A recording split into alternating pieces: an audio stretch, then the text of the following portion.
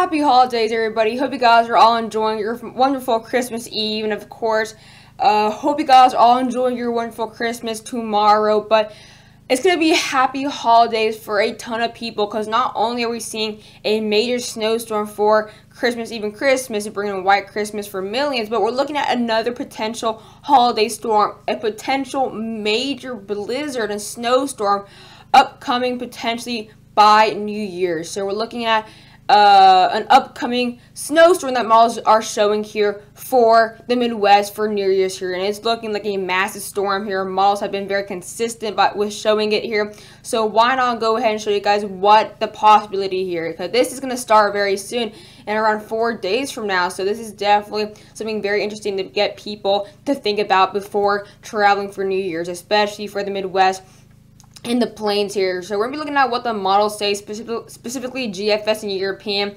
and then we'll be looking at the snowfall totals. We're not going to go in great depth because this is still obviously just under a week out, so we're going to just show the general what the models have out here. But without further ado, let's get in the video.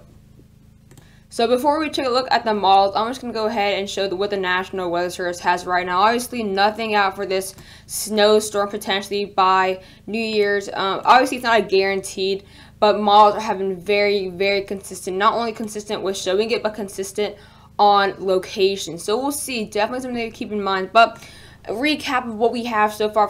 Of course, we have Winter Storm Harold. It's going to start bringing some snow in the next few hours for portions of the eastern United States. There we got windstorm warnings there. Areas near Cleveland, areas off Lake Erie, and even a few warnings there across much of West Virginia there, all the way down to the Great Smoky Mountains in those pink counties there. As well, going to be seeing some very windy conditions. Wind advisory stretching all the way from Texas up to areas like Maine. We have high wind warnings for areas near the tri-state area and the northeastern coast, as we're seeing that strengthening low pressure to bring in well over 50 mile-an-hour wind gusts. That's going to be a huge threat throughout the whole eastern coast there. As well, going to be seeing major flooding threats as well, areas east of that snow from Harold. Obviously going to bring in some big flooding threats for DC, Richmond, much of the East Coast, including New York City, and as well going to help wash away any of that remaining snow that's still there from Gale.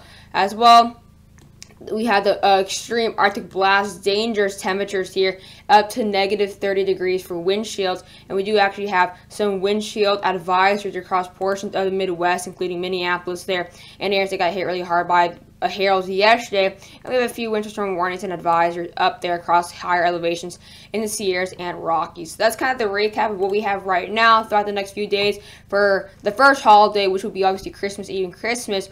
But really watching out for a big threat in the next holiday, which is going to be New Year's. We're looking at a potential massive snowstorm to bring the start into 2021. So let's go ahead and take a look at what the models have for us. So here's looking now at the GFS here. This is the 12Z, so this is the newest data as what we have right now.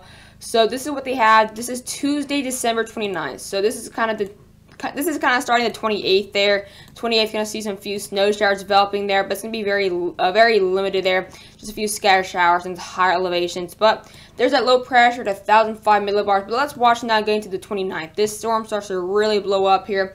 We're having a lot of moisture on both sides of this low pressure. It's strengthening gradually now at 1,000 millibars. You can kind of see this will bring in some very strong winds as well, because you can see that opening the isobars as it gradually gets stronger. So we're looking at Tuesday the 29th, a few snow showers all the way from mainly the Rockies, mainly the higher elevations like obviously Colorado, portions of the north and New Mexico. So that's nothing really any new. But wait until we get near the 30th here. Things get really interesting here. That low pressure rapidly strengthens now at 990 millibars. So strengthening up to 20 millibars in less than 24 hours. So are we looking at a bomb cyclone? There's definitely a possibility here. But high pressure there as well, going to bring in some strong winds here. So we're looking at what we just saw with Harold. Some big potential blizzard conditions for portions of the Midwest there. This is the 30th. So not New Year's yet, but this is New Year's Eve. So we're seeing very heavy snow back-to-back there for Minneapolis, back-to-back holidays. Obviously, they're gonna get a white Christmas but can we see now a white New Year's? Very heavy snow across portions of the Midwest, all the way from areas like Nebraska and Wyoming up to areas like Mass and Wisconsin there. As we now continue to the 30th, now almost the 31st, this low pressure continues to strengthen there, and now at 986 millibars, and it's going to continue to bring in extremely heavy snow for Minneapolis, extremely heavy snow for portions of the Dakotas. And look at these strong winds. We're potentially seeing maybe another blizzard here for the Midwest. So that means back-to-back blizzards for the same areas for back-to-back holidays. So blizzard for, really, it wasn't really a blizzard on Christmas, Harold, because it was a blizzard 2 days before Christmas, but it still would have brought that snow sticking around Christmas. So it's not really back-to-back holidays, but it's still going to bring snow on the ground for those holidays. But, I mean, we're looking at a big snowstorm here. It's going to be quite long-lasting here. So now that we get into the 31st here, that snowstorm is going to really fall apart there. So, it's probably going to be like what Harold did. It didn't actually bring snow on the actual holiday, but it's going to bring in snow the day before, and it's going to bring in snow to stick around on that same holiday. So it's kind of like what Harold brought, obviously, the snow on Christmas Eve for some of the Midwest areas, and now obviously sticking around to Christmas. So it's kind of a Harold scenario, and then potentially another Harold scenario where that second wave of that moisture brings in potential snow there for the South and the East. So we're looking at a very similar Harold scenario. Obviously, Harold didn't bring in snow for like heavy portions there in Nebraska or blizzard conditions for Iowa, or it kind of did for Iowa, some portions, but obviously Harold was not this widespread or this large. But it's very interesting here because obviously Harold did bring that snow there the day before the day before the actual holiday, and brought very heavy snow and blizzard conditions. Then you see that second wave there for potential snow now in the South. So we're in the South and the East. So we're looking at a very similar Harold pattern there. So definitely something to keep in mind here. So this is the 31st, and then it's by New Year's Day. It's going to be just a big soaker for the East Coast there. So definitely very interesting what we have forecasted. It's going to be a very similar pattern to what we saw with Harold. So we're definitely have to keep a close eye. Models have been very consistent for the past, 3 to 4 days. I haven't made a video on it yet because obviously that 3 to 4 days ago, that was way too far, and I was really focused on Harold. But now that Harold it's not over, not even close to over. Hasn't even really brought that second wave of snow. It's still mainly rain. But as Harold starts today, I just thought might as well find a new topic since I've been talking about Harold for the past week and up. But let's take a look now at what the European has to say. So here's looking at the European. The European is quite different compared to the GFS. I think the European showed the storm actually still bringing snow for these areas in the Midwest on New Year's Day. So definitely something to keep in mind here. But this is what they have the 28th there, the Monday. Very heavy snow continuing now for portions of the west there and portions of the plains, some snow showers there, and those higher elevations like southern Colorado, portions of central Utah, just the normal snow at this time of the year for these areas. So that's not uncommon at all. But watch as it blows up here. So the Europeans taking this way more to the south. I mean, very heavy snow all the way up to areas like the South Central. And the GFS is not so that much. The GFS kind of took it mainly up here, really. But now the GFS is kind of taking it as well, not only up there, but as far south as the South Central. So there's still a lot of uncertainty. As we get closer, we get a better idea. Of course, like I did say, this is going to be a broad and general forecast. Not going to go in great depth because obviously we got to get a lot closer to get the NAM and detailed radars and a better look at location, accumulation. But the fact that mainly all the models are showing it seems to be something very interesting. But this is now the Tuesday, the 29th. Very heavy snow across portions of the South Central. A big potential ice threat as well for areas like Texas and Oklahoma. And we're seeing some very heavy snow across the plains here, including all the way to Wyoming, Nebraska, Texas. But now we get to the 30th. Things get really interesting. There's that strengthening low pressure. Going to bring some big severe weather to the south there where we have that more humid and kind of more warmer moisture. But we go more to the north. Very heavy snow now for Iowa, Missouri, Nebraska. I mean, this is the typical January pattern. This is a typical January, February, and March pattern where we have blizzards like this. Usually something like this is not too common in the La Nina year. Usually in La Nina years, you get kind of the activity in the northwest, and then it goes straight down. You don't typically see this in a La Nina year because obviously La Nina years, you get very warm temperatures in the southwest and very dry. So this would be maybe a one-time thing for a year like this. But obviously, the past 2 years have been completely opposite of what forecasted to be. So maybe this could be the same thing. But I mean, definitely not too common a La Nina year. So definitely need to keep a look at that. But really heavy snow down to the 31st, and then this is now by the 1st. This is not the 1st of this, the 1st of January. So as you see, the European still has a storm bringing some snow on the 1st of January, and not all the way over here just being rain here. It does show it being a soaker, but it has that cold air and that low pressure still there in the Midwest to bring in additional snow showers and flurries across all the way to Illinois, Indiana, Minnesota, portions that got hit really hard by Harold just a few days ago here, and they even have it now near January 2nd, still bringing a few snow showers. So definitely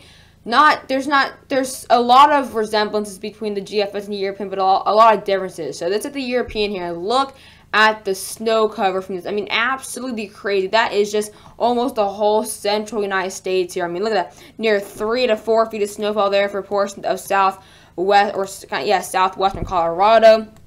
Up to near a foot all the way to Denver. So there's still a lot of uncertainty. So don't get too excited as of now. But definitely, especially if you're right here, that's where you definitely need to keep a look out on a massive snowstorm, because that's kind of where you have a better chance of actually seeing this much snow here. But look at that. Near 2 feet near Dodge City there, up to near half foot or more for portions of New Mexico, northern Texas, all the way to western Oklahoma there. Gonna get near up to 8+ inches there for Kansas City there, up to 14 inches near St. Joseph. And this is when things really get crazy now, getting near up to 2 feet of snow there across portions of the Midwest there, Nebraska, Iowa, Minnesota, Wisconsin, and portions of the Dakotas. So like I did say, this is a typical El Nino pattern here. This is definitely a typical El Nino pattern, especially in the dead of winter, January, February, and maybe portions of late March, depending on the actual outcome or pattern. But this is definitely this is a very common storm track, just not really in a La Nina. Definitely not too typical in a La Nina, but look at that, near 25 inches of snow there in Minneapolis, 30+ inches there for portions of Iowa, Wisconsin. So we're looking at a ton of snow, and I mean a ton of snow. This was definitely 100% stay on the ground on New Year's Day. So I mean, it's looking like a massive storm. I mean, not only that, all the way from Texas and Arizona all the way up to areas like Canada border. So this is looking at a massive storm. So obviously this is going to as well impact a lot of big highways and routes to big cities. So definitely going to bring in a big threat there for travel if anybody's traveling for New Year's, which, I mean, it happens. I mean, I just doubt people, especially with COVID, that many people to start traveling on New Year's. But definitely something to keep an eye on, because this is looking, it's not like a small storm or anything. It's looking like a potential massive blizzard. I mean, blizzard.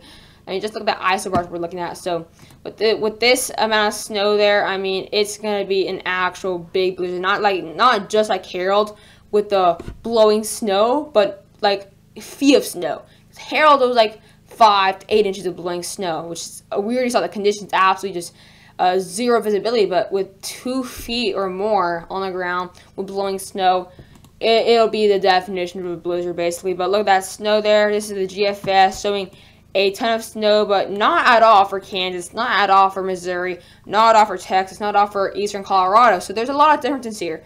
Really, anything south of this won't get any snow when the GFS or when the European gets that snow all the way down to Oklahoma. So a lot of differences here. I mean, that's like near a foot difference between malls near Kansas City. So definitely need to get closer. Malls start to agree more, hopefully. So this is a very broad forecast, like I've been mentioning throughout the whole video, but up to near a foot to 3 feet across the Rockies in western Colorado. But it's really when it gets in the Midwest, when that low pressure really strengthens, the snowfall rate really increases. So it's going to really be a big snowmaker for a certain region, according to the GFS. But with the European, ever since the beginning of that low pressure to its end, that low pressure strengthening, all the way from the southwest.